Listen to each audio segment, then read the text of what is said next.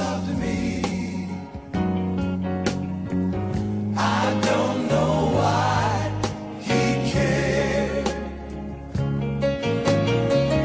I don't know why he sacrificed his life.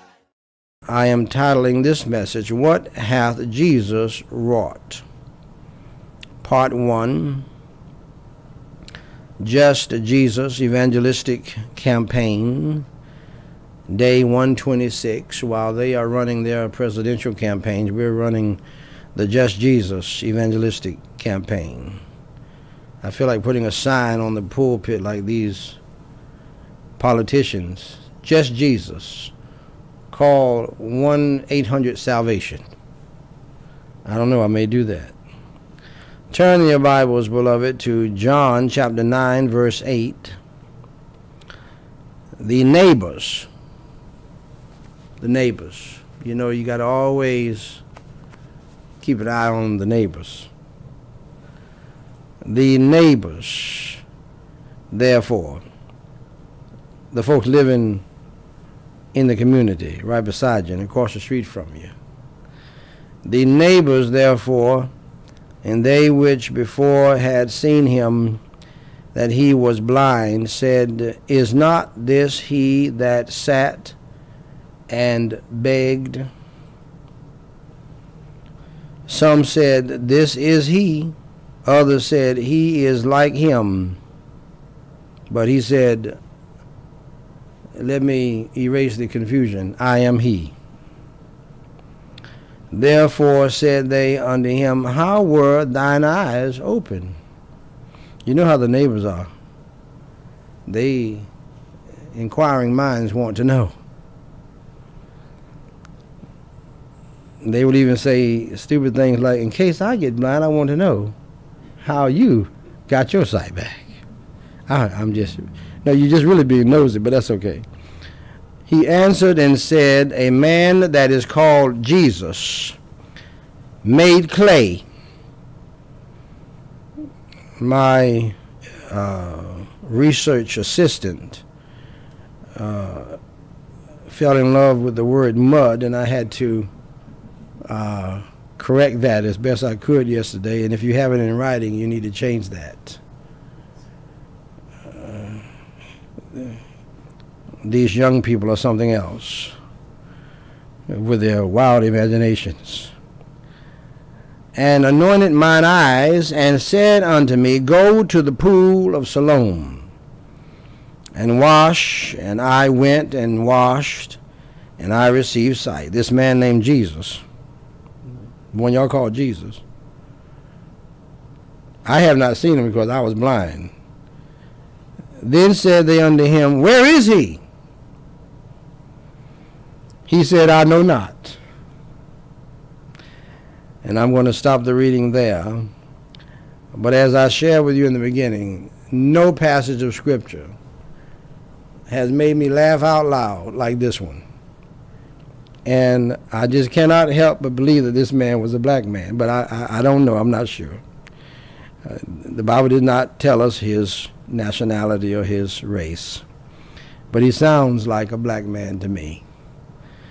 Be that as it may.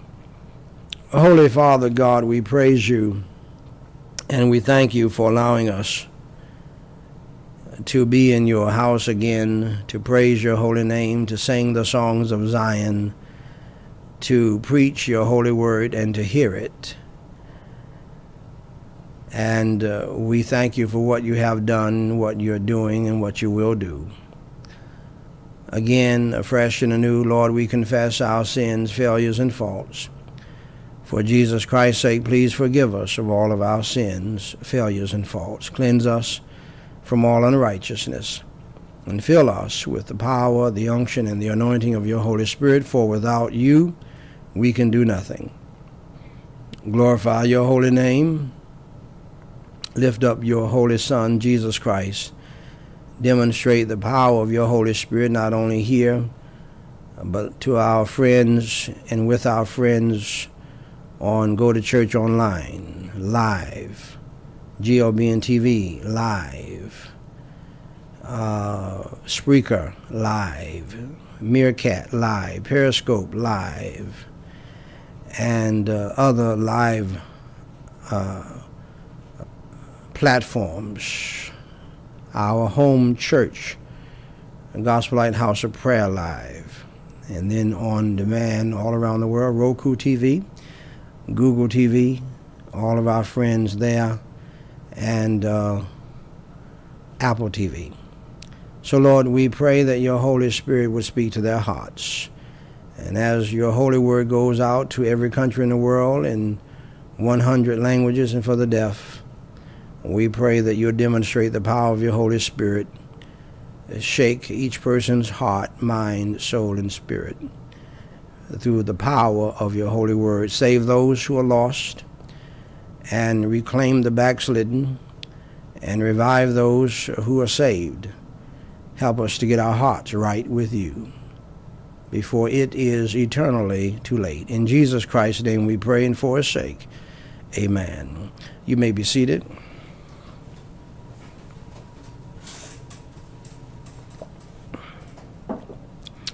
The great late preaching machine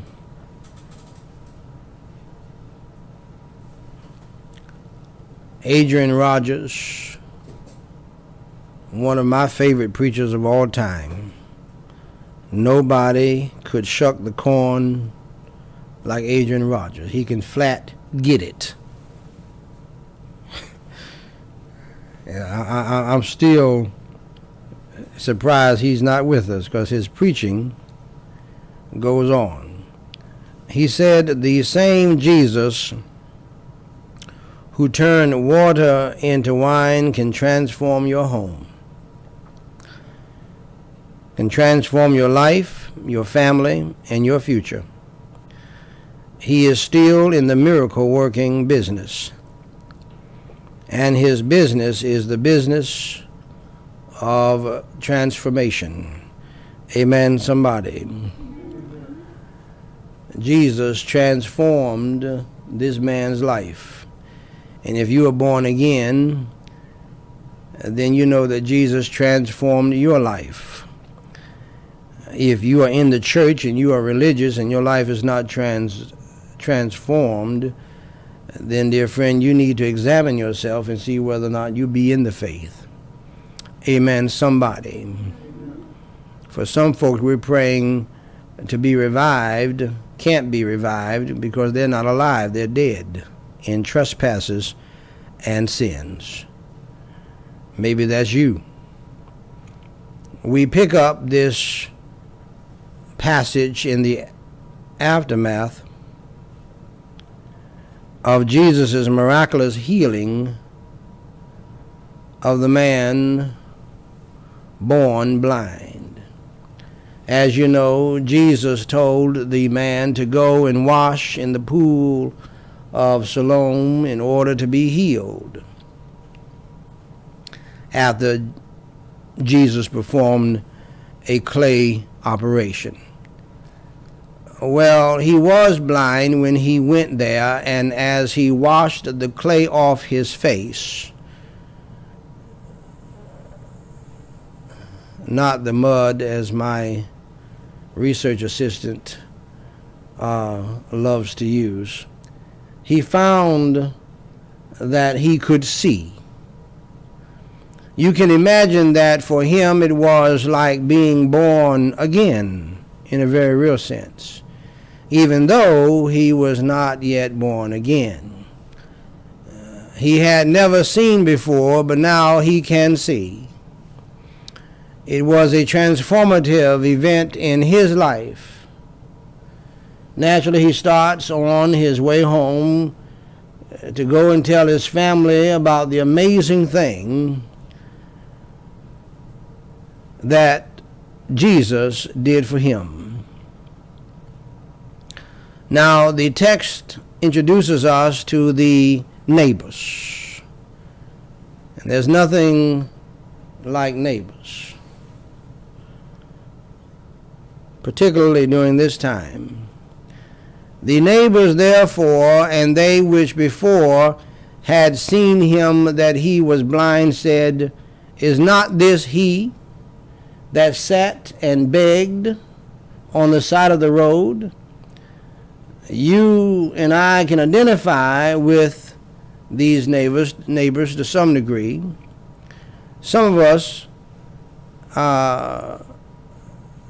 may not be able to identify, because even though in years past neighbors were often considered somewhat like extended family members, even when I was growing up as a child, you didn't have to worry about mama and papa being there watching you, because the neighbors were watching you. And when your mother and father came home, the neighbors told on you after they had whipped your tail themselves, along with their children. And they'll just come right on over, dragging you. As soon as your mother and father pull up, you know your mother and father don't want to be bothered when they just getting out the car. They hadn't even gone to the bathroom yet.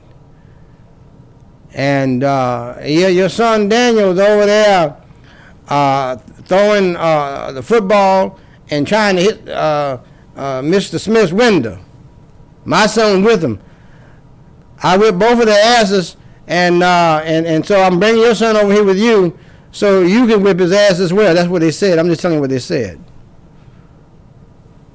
Okay, I'll take care of it. Sure enough, my father would be too tired, but my mother would take care of business. In this day and time, however, our neighbors, the last thing we want to hear, or the last group of people we want to hear from, are our neighbors. In most neighborhoods, neighbors don't even know each other. And in most cases, people like it like that. Back in the day, folks would, "Well, hey, how you doing there?" They knew the person's name. "Hey, all right now. Yeah, got you. Yeah, all right." We don't see that anymore. If somebody speaks to us now, we think, "Oh, you getting ready to rob me? You don't know me. Don't be speaking to me."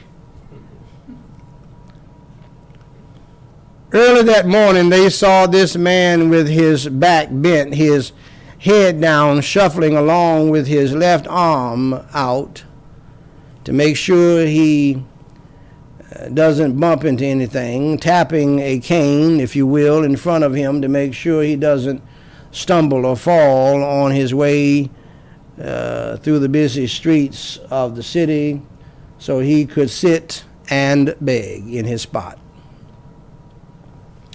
They knew this man's parents and felt a little tinge of sympathy every time they saw the blind man, unlike many of us today. We have comedians who joke about people who have handicaps. They laugh about pushing people in a wheelchair over a cliff and all kinds of crazy stuff like that.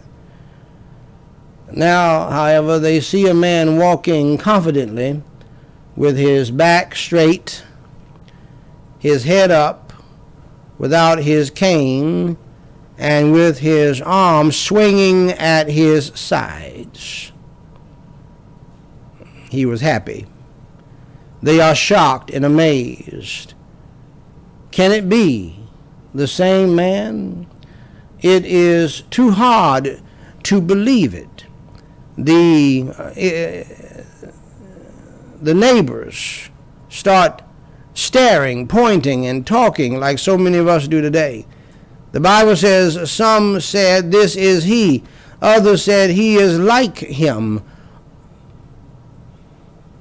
They called him over as they voiced their doubts.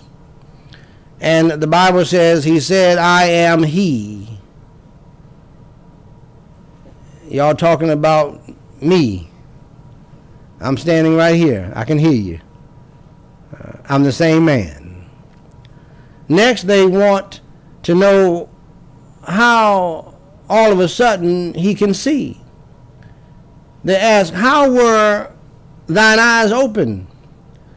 The man responds, "A man that is called Jesus made some clay and anointed mine eyes, and said unto me, Go to the pool of Siloam and wash. And I went and washed, and I received sight. Then said they unto him, Where is he? He said, I know not, I do not know.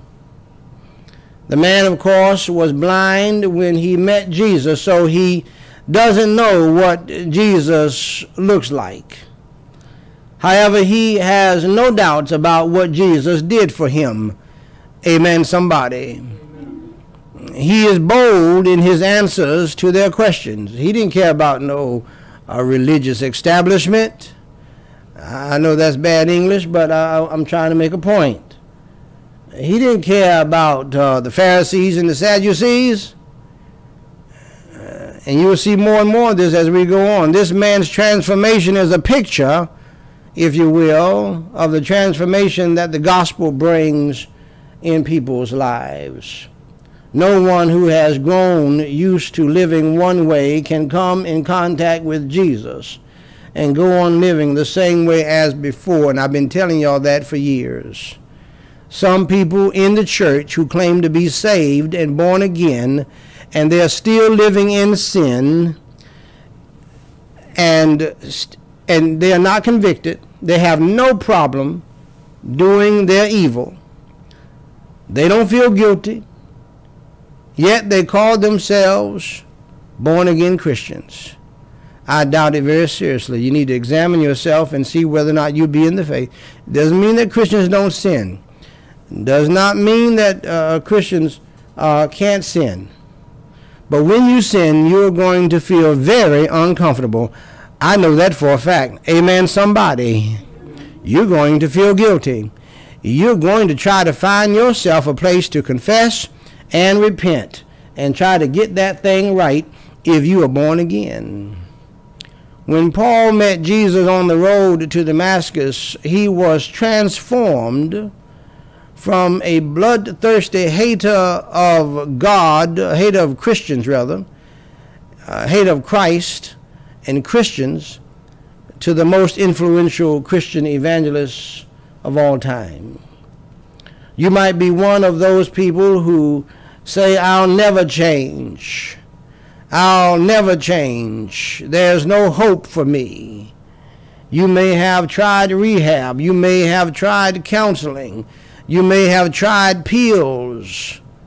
You may have tried self-help books and personal empowerment seminars. You might say, I've tried everything. But until you try Jesus, you have not tried everything. Your problem is most likely not physical blindness, but a problem we all share is spiritual blindness and spiritual death, because the wages of sin is death. That is what Jesus came to cure. But you must come to him and obey the gospel by believing on him. For the Bible says, believe on the Lord Jesus Christ, and you shalt be saved. Just acknowledge, dear friend, that you are a sinner.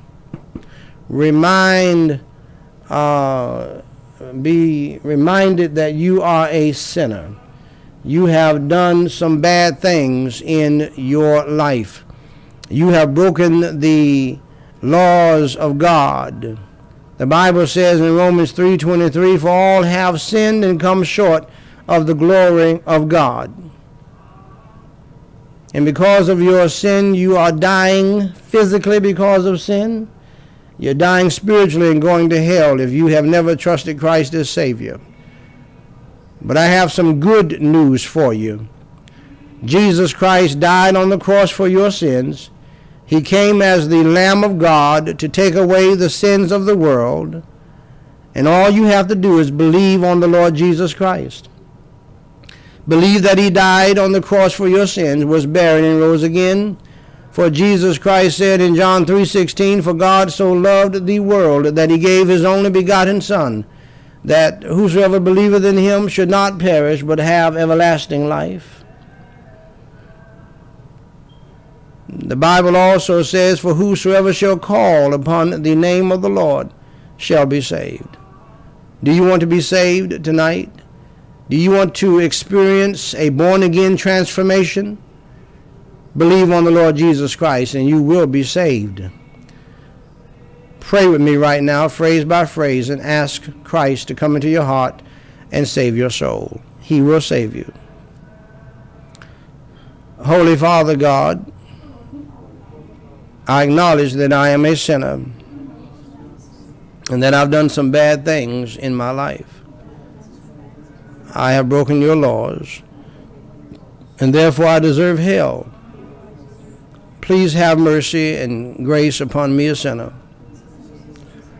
as I now, the best way that I know how, believe on the Lord Jesus Christ, that he died on the cross for my sins, was buried, and rose again.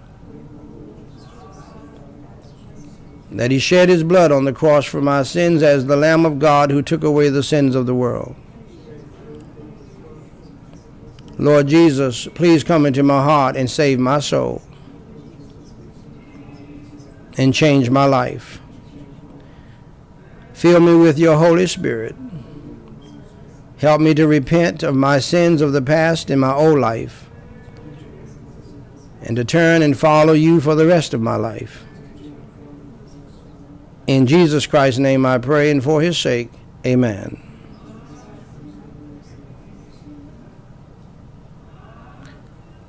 Dear friend of mine, if you just believed in your heart that Jesus Christ died on the cross for your sins, was the Lamb of God who took away the sins of the world, was buried, and rose again, and you prayed that prayer with me and you meant it from your heart, allow me to say to you, congratulations on doing the most important thing in life, because you're now saved. And you have done indeed the most important thing in your life, and that is accepting Jesus Christ as your Savior. For more information to help you grow in your newfound faith in Christ, please go to gospellightsociety.com and read my pamphlet, What to Do After You Enter Through the Door. Jesus Christ said in John 10:9, I am the door. By me if any man enter in, he shall be saved, and shall go in and out and find pasture. If you trusted Jesus Christ as your Savior, please email me at dw3@gospellightsociety or one of our other email addresses and let us know. We have some free material that we want to send you. If you have a prayer request, please email that to us as well, and we will pray for you until you tell us to stop. Dear friend, God loves you, we love you, and may God bless you real good. Let's all stand and pray.